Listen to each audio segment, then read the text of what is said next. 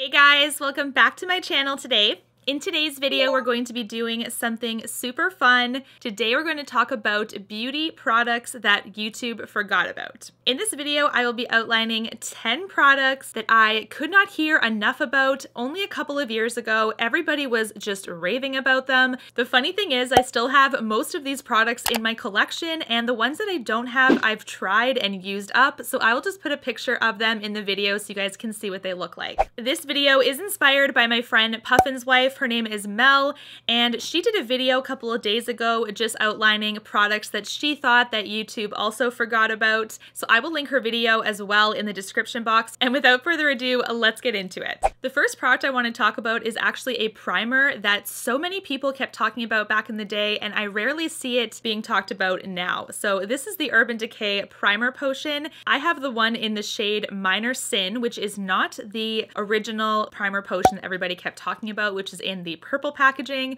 but this was the primer that everybody had. I got the original one as my first one, and then I got Minor Sin because it's just a little bit of a different color. Mine is actually getting kind of old, as you guys can see, but this is a beautiful like pinky nude shimmer primer, and this is the one I currently have in my collection, but this one is getting old as well because I don't typically use this one anymore. The one that I typically use is my Smashbox eye primer. I love that one as of lately, so this one has kind of been gathering dust, but this is the first product that I want to tell you guys about because I never hear people talk about the Urban Decay primer potions anymore. The next product is by Mercier, and this is the powder that everybody had back in the day. Comment down below if you guys remember that, but I feel like this was the first loose powder that I even heard about. When I was getting into makeup, I was like, oh, I need to set my face, so this is the first thing that I purchased. Since I have discovered I do like pressed powders a little bit better, but this one is still a nice one. I have normal to oily skin, and in my oily areas in particular, this does help keep the oils at bay, so that I really appreciate. But since I have really enjoyed my Charlotte Tilbury Airbrush Flawless powders instead, those are pressed, and those are what I typically use now, but this is still one that is a bestseller at Sephora's site. I keep seeing it on their bestsellers list, so people are obviously still buying it, but I never hear about it on YouTube anymore. The next product is also a primer, but this is for your face. This is the Smashbox Photo Finish Primer, and this is one that I don't think anybody talks about anymore, but this is one I actually still use a lot. So I actually have some monstrous pores kind of up in here in my face, right by my nose and underneath my eye. They are quite large, and this is probably the only thing that does the best job at masking it. It's just such a good primer. I do love my Makeup Forever smoothing primer as well. That one is really nice, but this one I've probably repurchased now 3 times. If you had to mattify your skin, this was the product to do it, but now it's just seemed to kind of fallen off the map.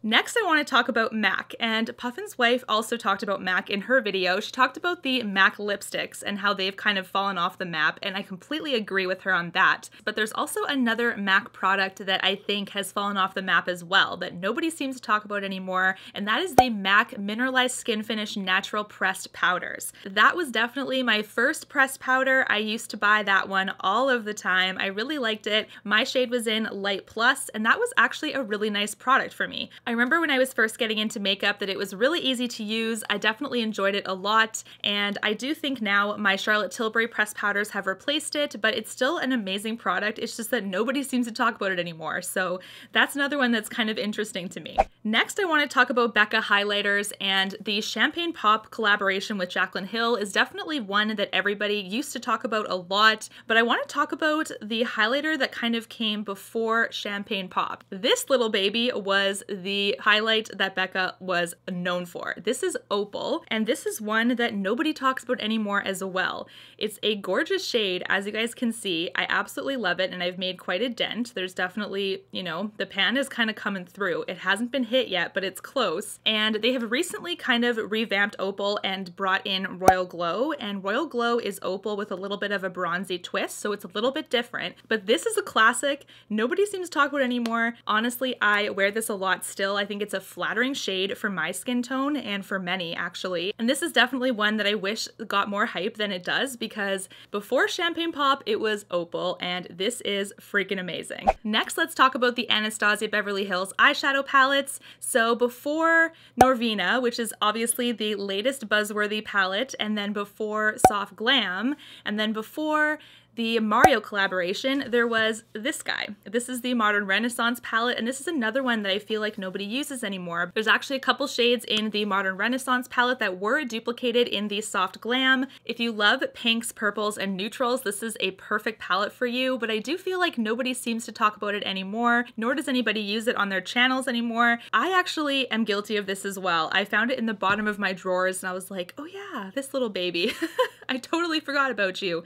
But it is a beautiful palette, and I think it's still a bestseller on Sephora, but this is another one where I was like, come on guys, talk about this one more. It's really beautiful. Speaking of eyeshadows, the next thing that I want to talk about that has completely fallen off the map is the Urban Decay Naked palettes. So when I first started getting into makeup, the first eyeshadow palette I ever bought was the Naked one. It was a nice neutral palette, and for me, pretty easy to use as a beginner. I did end up retiring mine and decluttering it because it was super old, but nowadays they've of course expanded the Naked range to Naked 2, 3, and then there's Naked Heat as well. Naked palettes were the thing back then, and they've definitely completely dropped off. The next product was completely hyped by Kim Kardashian, and I actually did purchase it when it was super hyped as well. This was the first product that I picked up from Tatcha's line, and it is the Tatcha Luminous Dewy Skin Mist. This was also one that Jaclyn Hill was raving about as well, so I definitely wanted to pick it up, and a lot of people raved about it after she did as well. It was such a beautiful like setting mist. It gave you that dew. For my skin type, I did have to go pretty easy on that spray because it can really get greasy pretty quickly, but it's definitely a beautiful product, and since the hype has gone down, I haven't really heard much about it anymore. My MAC Fix Plus is definitely the setting spray that I use the most. It is definitely a holy grail for me,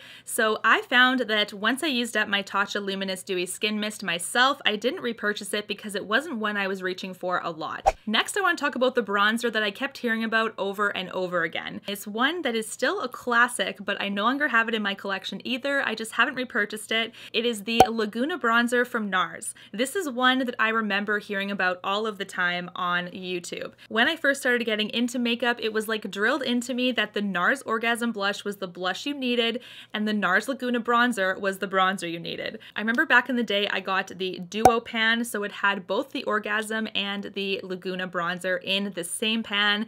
Super handy, and I really enjoyed it as well. It was definitely one that I got a lot of good use out of, but I haven't seen really talked about at all on YouTube in the last few years. So it's definitely been replaced, of course, probably with some other favorites.